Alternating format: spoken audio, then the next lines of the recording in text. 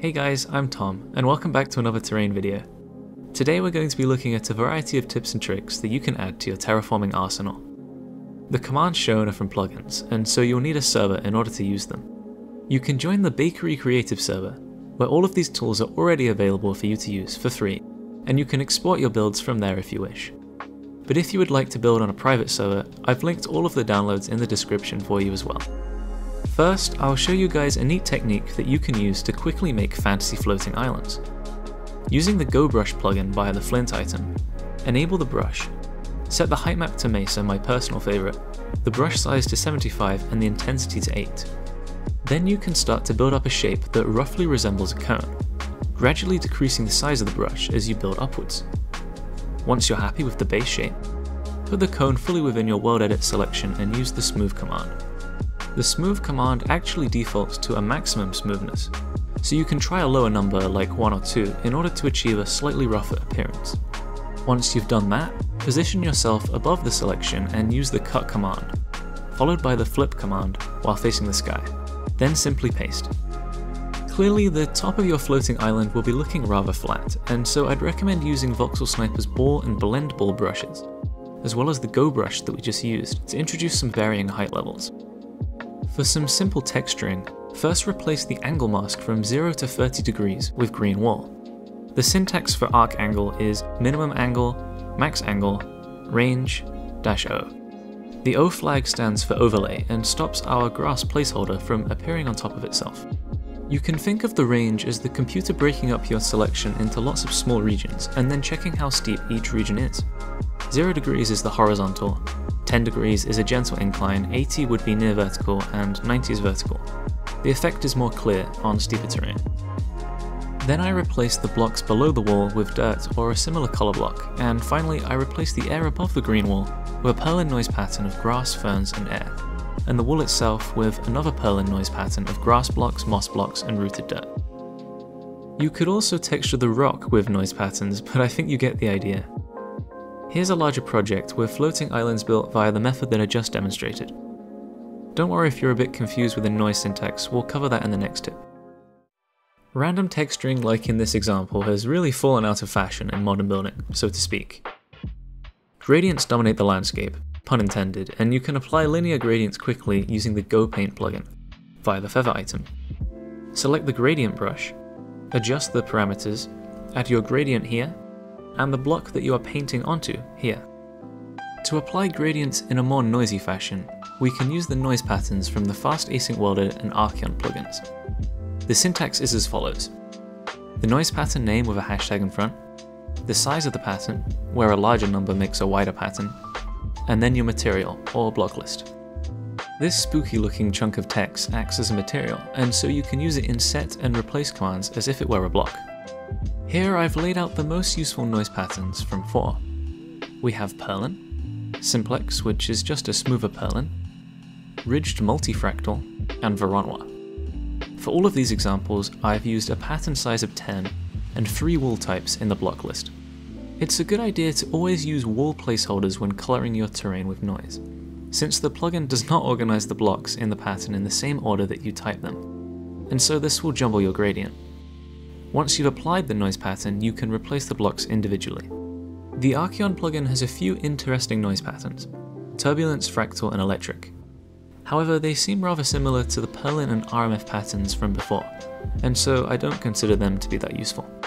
Sometimes the server will have a limit on the number of blocks that you can change with one command, and you can get around this by using a large sphere brush and using the mask command while holding said brush. If you are applying a noise pattern with a brush, it will stick to the same random seed. The Arceon noise pattern that we are most interested in is Arc Voronoi, which forms a splendid contraction crack texture. I've demonstrated in previous videos how this texture can be used in colouring terrain, but I'll show a couple more tricks using the same effect. The first is this lava texture, made by setting the cracks to lava and the fragments to a blackstone gradient. You can use this to recreate magma oceans on alien worlds or in evil fantasy settings. The second, oppositely, is this cracked ice sheet texture, formed by setting the cracks to water, the fragments to packed ice, and the packed ice next to the water with blue ice. You can then top this off with a purlin noise pattern of snow and air above the packed ice. This texture looks great at the base of snowy mountains. This next technique is an absolute game changer and perhaps the highlight of the video. Arceon has a tool called Terragen, which allows you to instantly create terrain within your selection using one of these many noise patterns on the screen now. There's a lot to choose from, and so I'll only be focusing on one example in this video. The syntax for Terragen is TG, then the noise pattern name, then your material, the height, and the size. Or zoom is probably a better way to say it. One Terragen command forms some lovely and varied terrain, but what if we were to layer multiple Terragens within one another? Recently, I've been experimenting with this combination. I start with a Euclidean Terragen, with a size of 200 and a zoom of 0.7. This forms some incredibly steep mountains with funky columnar shapes. Then I move my selection 100 blocks upwards, and throw in some simplex and natural Terragens, both with a size of 7 and a zoom of 0.7 again. These commands cut off the steep mountains, separating them between some comparatively flat ground, which we can now build on. I usually texture this terrain starting with an angle mask, like I showcased with the floating islands, and then noise patterns for the rest. The thumbnail wasn't clickbait, you really can throw this terrain together in 5 minutes. I would like to emphasize that there is an incredible amount of experimentation that can come from this technique, since the combination of noise patterns, selection heights, generation heights, and zoom levels is essentially infinite. I realized that I've been throwing around a whole bunch of complicated commands in the syntax, so I thought that this would be an excellent opportunity to plug my community Discord server. It's a great space to ask questions, learn, show off your builds, and get constructive feedback. That'll be the first link in the description. We're going to look at Loft now, one of the most powerful tools that Arceon has to offer. Using the paper item, left-click to start a frame, then right-click to add points to that frame. When it comes to filling in your loft selection, the plugin calculates how to connect all of your frames together smoothly. Loft is normally used to quickly build things that resemble flowing cloth, like flags, giant wings, and such. But you can also use it to form the base structure of large cliffs. This is best shown with an example. Using the up command, position glass blocks so they divide your cliff face into multiple layers, which will become your loft frames.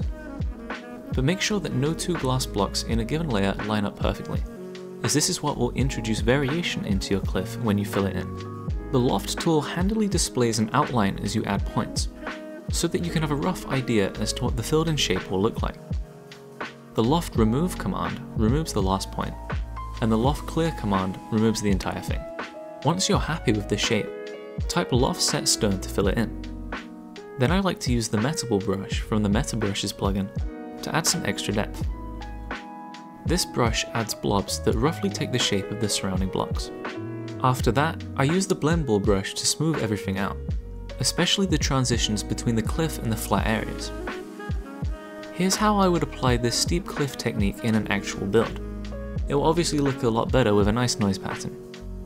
Loft also appears to be an efficient tool for making rivers. Here I've hollowed out a section of a hill that I quickly made with a simplex Terragen. At the top of one side, I start a frame by left clicking and then right click point down that bank. Then at the top of the opposite side, I start a second frame and then add points down the opposite bank. To add the water, I use the command Loft set water with the D flag, which stacks the water down to the floor, or the riverbed in this case. Your river is unlikely to be perfect, so you'll probably have to fix it up by hand around some of the edges. If you're wondering why my water isn't flowing, it's because of the Builder's Utilities plugin, which prevents all block updates. Arceon's Boulder Brush is an incredibly versatile tool, and I'll quickly guide you through its parameters. The syntax is Arc-Brush Boulder, material, length, smoothness, height, width. With all of the size parameters set to the same value, we can observe the effect of changing the smoothness. 0 is low poly, which means that the boulder has clearly defined faces, whilst 5, the maximum, is much more rounded. Setting the length to be high and the other sizes to be low, we can see how the first number in the syntax controls the length, parallel to our orientation. Through the same method, we can demonstrate that the third value controls the height, and the final value controls its width, perpendicular to our view. A pretty neat technique is that you can actually provide minimum and maximum values for your size parameters, and the plugin will choose random numbers between them. This allows you to quickly drop down boulders of varying sizes using the same brush. A couple useful flags for the Arc-Boulder are -A, which places it completely parallel lengthways to your orientation, great for creating cavern ceilings, and -F, which makes the rocks fall to the ground. I've also got a couple bonus tips for you guys. The first being that you can actually use these Arc-Boulders to brush in leaves on megatrees instead of a sphere brush. This technique is only indirectly linked to terrain, however it was something that I learned after posting my Ultimate Trees guide that I really wanted to make you guys aware of. My second bonus tip is to bring your attention to Arceon's spike brush, which I've used in this example to add some giant crystals to the base of my floating island. The syntax is arc brush, spike, material, length, start radius, end radius. These make excellent additions to any fantasy or alien landscape. And that concludes the tips for today. I felt really great returning to this style of video, so if you learned anything at all, I'd really appreciate a sub. Thanks for watching. Then I like to use the meatball brush. Ah yes, from the Meatball Brushes plugin,